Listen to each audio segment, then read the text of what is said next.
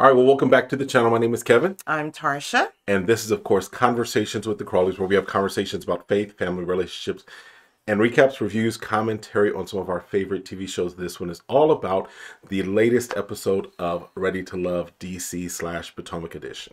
So because we know that this is content that you enjoy, we know you're going to do the following, right?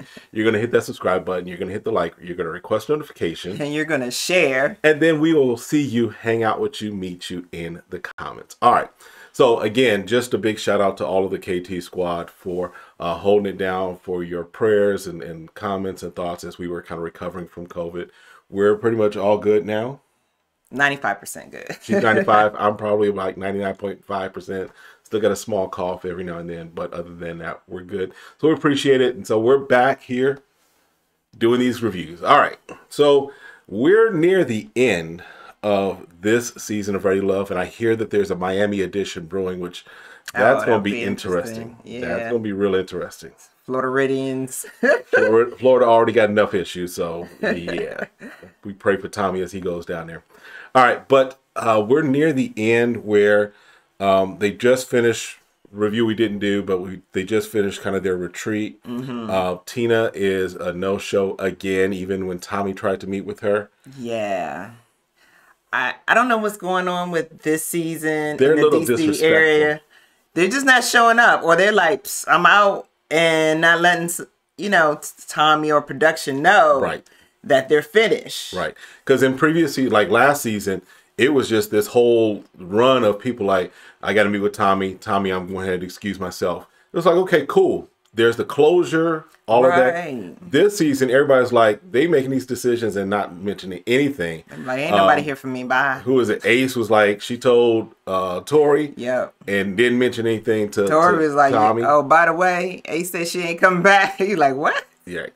So Tina, she didn't even show up for her final meeting with Tommy. So, all right. So we're kind of really, things are down to the end. Right. But then Donovan and Sabrina, who they were kind of in each other's top 1 or 2, whatever. Well, yeah, because Sabrina had a list. And so at the brunch, that's where Tommy was kind of convened, seeing how the retreat went. Yes. And Donovan was like, well, she kind of bit my head off. Right. Sabrina was pretty much telling me that she can get me cut anytime she want. And Sabrina's like, what are you talking about? So it's just like, what happened? Like, I could kind of see, yeah, because he basically was like, she was like, well, you can get gone too. So I could kind of see her saying that. I don't know what happened. I just know she spent a lot of time with Demetrius on the trip. Right. And he spent time with Carmen. Yeah. And I know they had a conversation. And I know she was bringing up good points about how long he's been out of his marriage, meaning like fully divorced. But I guess what he was getting at was that they were separated and that he was probably had moved on a lot before the papers were dry. Yeah. So, but she had her red flags, obviously. So they had their meeting. They kind of kick off the episode. They have a meeting. And she talks about how she feels like her character was attacked by what he was saying at the brunch. With Tommy in front of everybody else. And he took offense at her saying that he wasn't ready to love. Right. So he's like, in one of his asides, he also is like, she hasn't been consistent. Right. She hasn't been really talking to me. Right. Especially since the retreat, we haven't talked. So he's like, you got all these dudes and you might as well just go ahead and let me go because we are really not interacting. Right. To make a good connection. Yeah. In his mind, while she's still putting out there, oh, I'm still deciding. Right. And he's like, what you deciding? You ain't even calling me to make a decision. So I think, because what I got from it was that he was like, look, when I'm with you, I'm with you. When I'm with Carmen, I'm with Carmen. You're not really, basically what I think he was saying was that you're not really present even when you're around me. It's kind of like you're putting all your attention over there. So there's not even the consistency of you're engaged with me when we're connecting. Gotcha. Right. She calls him a bitter baby. I mean, it was ugly. Oh, and he was talking and then he was like, I guess I'll allow you to talk. But in the meantime, I mean, she was kind of insulting him, like, you know, his nails all dirty. And I was like, what that has to do with understanding his feelings and where he's coming from? So I was just like, I was a little put off by how Sabrina was responding. Yeah. And not validating some of his concerns. It was just a bad situation all around. I mean, because he's also like, she became distant when his relationship with Carmen became a little more noticeable, stronger, what have you. Yeah. So it just, needless to say, their connection is done. Oh yeah. And I can't see how she can be upset about his connection with Carmen, because she's doing the same thing. She did the same thing to Tori. She's doing the same thing to him. She's doing the same thing to Demetrius. So yeah. All right. Interesting. So on the other side of the Potomac, Paul and Dakia meet. Right. And it's a growing relationship, right? I don't think she's interested in him. I just gonna throw it. I think they make good friends, and there's no chemistry with them. I mean, I get that you want to pursue something, but she even has the question, you know, are we forcing this? Right. You know, obviously they have good conversation because they're intelligent people that find interest, right? But I don't think there's anything romantically spark-wise that I can see. Right. We'll see, because it's a relationship that came very late in the process. Even by their own accounts. Sure. They didn't really have a date until very late in the process, right? So it's kind of like they've had great talks, great conversations. But yeah, like you're saying, the question is there a spark there? Right, because when she talked about the other two, right, I forgot the chef's name. Eric, there was something different when she spoke of him. Right. Clifton, same thing, there's something different there. Right. But I just see a lot of hesitation when it comes to Paul.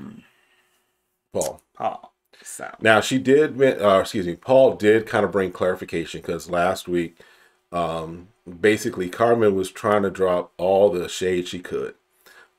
Basically was kind of saying that Paul had mentioned that he wasn't really physically attracted to Dakia. And Paul's like, let me bring some clarity to that. He's like, yes, do you want to find someone who I'm attracted to? He's like, but I didn't mention you or anything. He's like, when I'm with Carmen, it has nothing to do with you, and you have nothing to do with her. He's trying to keep those separate, which definitely that's how it should be done, right? Understandable. And then Dakia brings out, she's like, look, there is a difference between natural and plastic. There's some I think when she said there's some that's gotten in the gym and shaped by God, and then there's those that are shaped on the table. Right. So, and she does kind of ask, okay, where are we at now? And he's like, because she's asking where are we at between Dakia and Carmen, and he says Carmen's superficial. He's kind of not into her right now. So he says he needs a Dakia in his life. So we'll see. He does ask her to meet his family. Right. Because that's the assignment that the guys have this week, is that they're supposed to meet the family. And so she's a little like, are we there? Yeah, but again, it's more about, in this process, it's more about you finding out about the person. Right. It's not saying that you're solidifying your relationship. Right. This isn't a marriage proposal. Right. Or even that you're seriously dating yet. Right. It's like, are we going to get to the point where I can see myself dating you seriously? Right. And so, even I get the apprehension, but at the same time, I think it's important in the process to say, you know what, let me see if I can find out another deeper side of you. Right. So she agrees to go, so she's cool with it. Yeah. And then Donovan brings Carmen to meet his mom. Right. And his mom and Carmen kind of bond over the fact that Carmen currently and Donovan's mom in the past raised sons as single parents. Correct. So they kind of bond over that. Correct. Seems like a good, at least the mom. A little great interaction. Yes. They're talking and spending time, just kind of getting to know each other. And so Donovan's a little surprised that the mom really takes to Carmen. Right. And, the mom shares, what she felt about what she saw about Carmen being, boss lady, know what she want and everything like that. And that's probably someone he needs in his life at this time. Right. So, he pretty got the green light from mom if he wants to continue. So. Right. All right. And then Sabrina and Demetrius have a conversation. Right. Because it's like Sabrina has to kind of like, there's always this cleanup with her. And this extra communication that is needed, right? So they meet. And she does express some of her concerns at this stage, not a whole lot, because there's still the conversation of submissive, right? That's one of the things that she considers a kind of a flag for her, is her friend, his friend saying, the deacon's friend saying that, he wants a submissive woman. Right. And so I think that you have to, with that conversation, you have to get an understanding of what does it mean to be submissive. Because many times we hear that word and we think, the barking woman from Coming to America. Right. That's not necessarily, I think, what it's supposed to be or how it can be, No, not at all. And I think Sabrina, I feel sometimes like she's trying to overly insert that she has to be dominant. Right. And I don't think that's necessary. Demetrius like, no, I feel like there is a partnership. There is a say-so everyone has. Because she brings up about the last name. Right. And he was like, I would love my wife to carry my last name.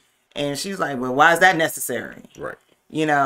And, them having to talk through if they got that far, about the last name situation. Right. But if you feeling like that you have to be dominant as a woman in some way where it's more outside and not something as your character is, I think it could be very disdaining to a man, where it's more like, okay, you have to show me that you're in control of everything instead of it being more of a partnership. Right. And I think that's why she's feeling that dynamics of power.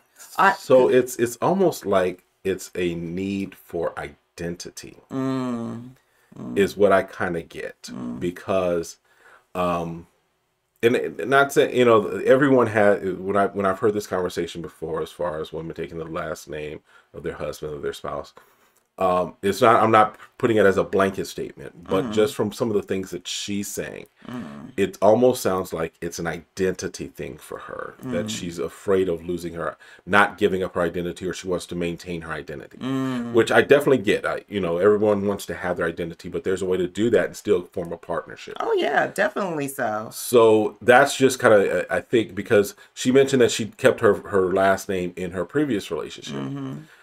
So I'm wondering, kind of what all of the factors were with that, regarding that previous situation. So we'll see. We'll see. But at the end of the day, it was like, I felt like maybe they've came to an agreement. So then he poses, I got family coming into town.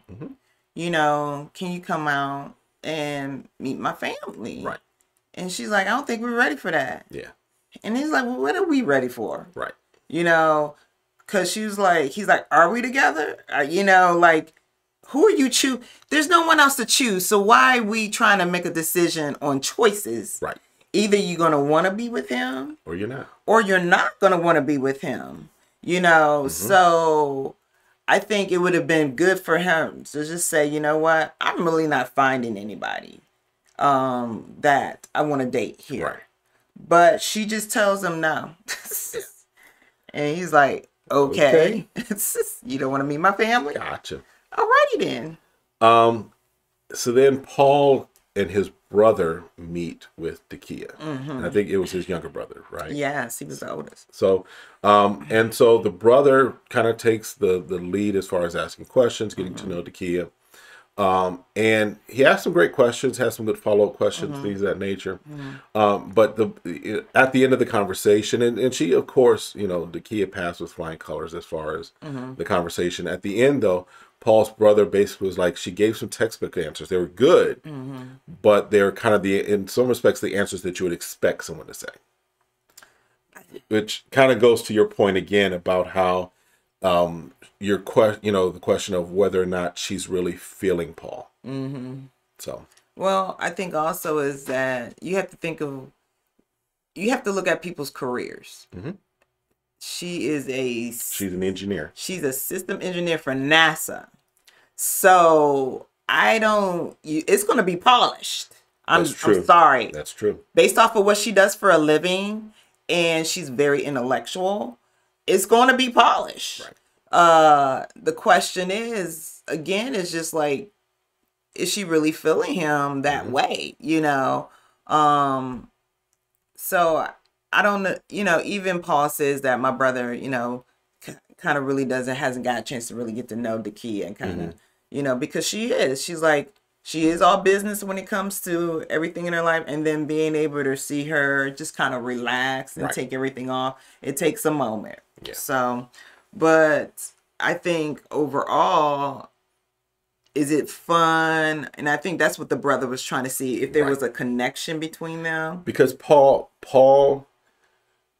is, and here's the thing, when we first met Paul, we didn't expect Paul to last this long. I'm gonna be real honest. We were looking at Paul like, if I put money in Vegas, I would have lost on Paul. But Paul has been sticking around. But yeah, Paul is, I think there's some cerebral there. He's a thinker. Oh, he's strategic. But he's also a creative in some respects, right? So it's a matter of, do they really connect? Right. That's the question. I think that's the main question, right? Because I think he can be and this is not in a bad way, a chameleon. Yes. So as he went along and he saw things he needed to tweak, he was able to tweak it. He's able to make those adjustments. Yes. And so when he wants to decide, okay, I do, and he's very intentional about, like, I do want to find love.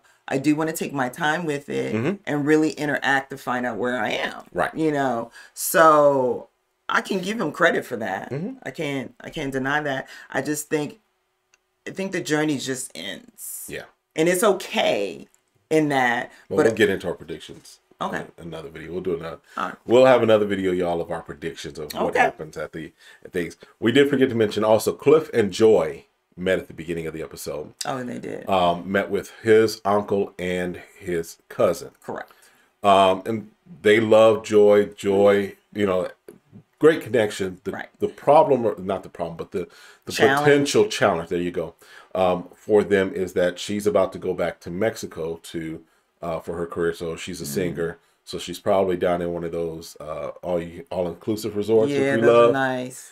Entertaining, what have you. So that's going to, of course, cause some challenges for a relationship that really is just beginning, because she's gone for 6 months. Right. And he's stuck in D.C. Right. And that's the question. Is he really stuck in D.C.? Does he work from home? Is there a remote? Is there a remote where he can spend some time there and that? Yeah. Because I get what she's saying. She's like, it's time for me to find love, but that means also deciding how you want your career to go. Right. If you really are saying you're ready for love, that means also you may have to be ready for a career change. Right. Or find something, maybe Wiley and his band, his dad's go-go band, needs another singer, right? I mean, there's different things that you can do, but again, it's a big leap. It's a big leap. You have to figure out, what are you willing to do? Right. And in this instance, what are you willing to do and maybe give up? Right. Or change and adjust. Right. It's a compromise. To make to get what you're saying you want. Right. Exactly. So. Exactly. So then all the guys meet up at the last fellas lounge with Tommy. And of course they're recapping where things are. Basically Tommy does say to Demetrius, all right, you need some clarity. She didn't want to meet your family, so you need to figure out exactly what this looks like. What is going on? because he's like, I gave that assignment for a reason, for a purpose, for you guys to figure some of these things out and have those conversations. And so he also says that, before he heads out, that there is, one last turn up of the heat that he's got coming next week. So, and then he leaves out and he's like, Paul, don't be lying. Is your connection real, or is it just for the last minute? So, right. And again, because this is what I'm saying. It's not just that. It's like, okay, if Uncle Tom, like, I'm looking at this like, this might not be, because why is it so late? Right. Why is it so late? Yeah. And granted, whoever you wanted to go after, you went after and found out that they weren't a good connection. And maybe that's on Paul because he was looking for a certain type. And then he needed something different, and now he found it. Or again, it's just not here. So.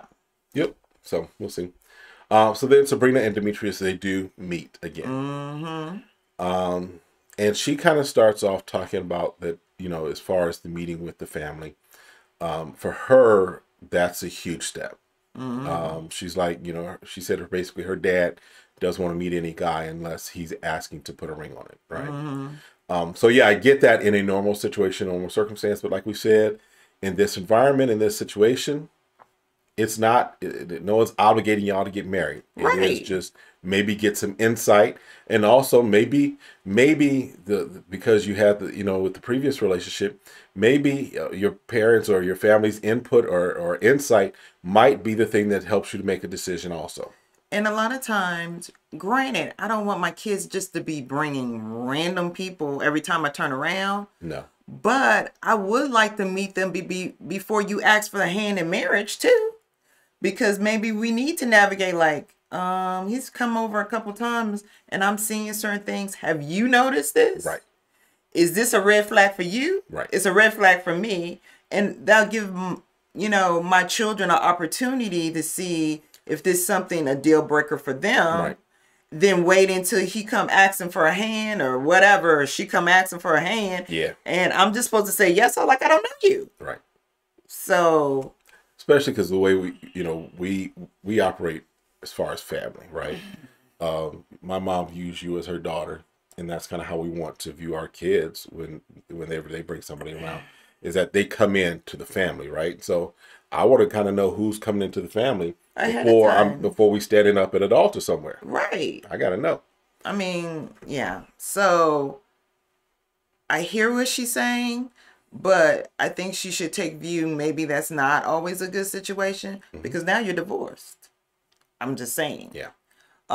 So, but they have this conversation and she does basically say he's not her person. Right.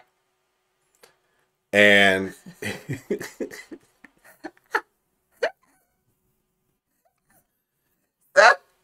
he's looking like, what?